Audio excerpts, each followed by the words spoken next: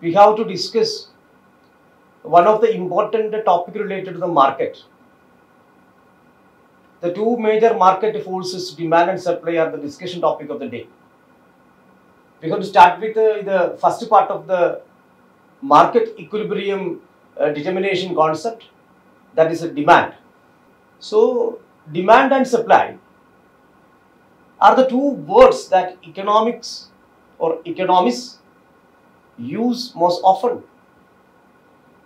Demand and supply are the forces that make market economics work. Modern microeconomics is about supply, demand and market equilibrium. And we know what is a market. Market is a group of buyers and sellers of a particular commodity or service. Buyers determine demand for the product, and sellers determine supply of the product. And these two parties, buyers and sellers, are activating in the market. They are determining the demand for a commodity and the supply of the commodity. These two are the major forces of market in any modern term. Today we have to concentrate on the term demand. So what is the meaning of the term demand? Demand is a quantity purchased at a point of time at a given price. So quantity demanded is the amount of a commodity that buyers are willing and able to purchase a commodity. Demand is the amount of a good that a consumer is willing to buy and able to purchase over a period of time at a certain price is known as the quantity demanded of that commodity. So in quantity demanded, the three factors and the three terms are connected with. First one, ability of the consumer to pay. The second one, willingness of the consumer to pay. Above all the two factors, there is the wish for the consumer to, need for the consumer to purchase the commodity. So in short, we have to say that demand is a sum total of wish to purchase, ability to purchase and willingness to pay for the commodity. Today we have to discuss about what are the factors affecting demand for a commodity. The major factor determining the demand for a commodity is price of the commodity. Normally, if other factors are constant, in Latin term we can say that ceteris paribus. Ceteris paribus means the things being equal. The demand for a commodity inversely related to its price. It means when the price is more, less will be demanded, and price is less, more will be demanded. So one of the important and crucial factor influencing the demand for a commodity is price of the commodity. Second factor is price of the related commodities like substitutes and complementary goods. We know substitutes are those goods which are substitutable to each other. We can use one for another, for example tea and coffee.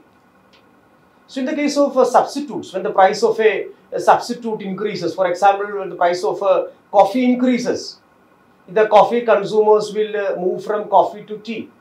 It means demand for tea will increase. In the case of complementary goods are those goods which are complementary to each other.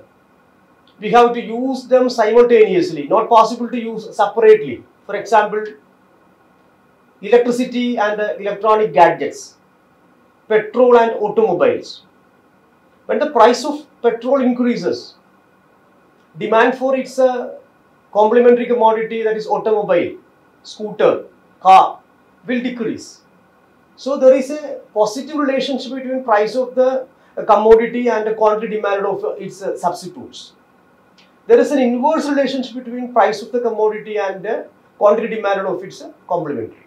And the third factor influencing The demand for a commodity is the level of income.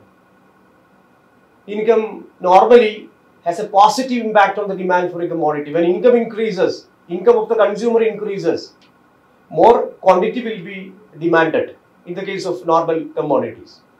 But there are some commodities named as inferior commodities, like a tapioca. Because of the low income, consumers are demanding tapioca. When when income of the consumer increases, when his standard of living improves, surely demand for inferior commodities will decrease. So income normally has a positive impact on the demand for a commodity. And the fourth factor influencing the demand for the commodity is taste and preferences of the consumer. The marketing strategies of the producers will influence the taste preferences. When time passes, taste and preference of the consumers will change. If there is a positive change towards a commodity related to positive change related to the demand for a commodity, when taste of the consumer positively favorable to the commodity, surely demand will increase. So taste and preference of the consumers have its own impact on a demand for a commodity. So these tastes and preferences can be influenced by the supplier, producer through different marketing strategies. And another factor influencing the demand for a commodity is an equitable distribution of the income in a community. So that will increase the demand and demand for goods and services. So if there is equality in the distribution of the income in a community, it has a positive impact on the demand for the commodity. So let me conclude the topic of discussion what we made today. We talked about two major forces influence the market. They are demand and supply. Demand is by the consumer, supply is by the producer. Both are forces acting to make equilibrium price in a market. Then demand is desire plus ability to pay plus willingness to pay. And demand can be defined as quantity purchased at a given time at a given price.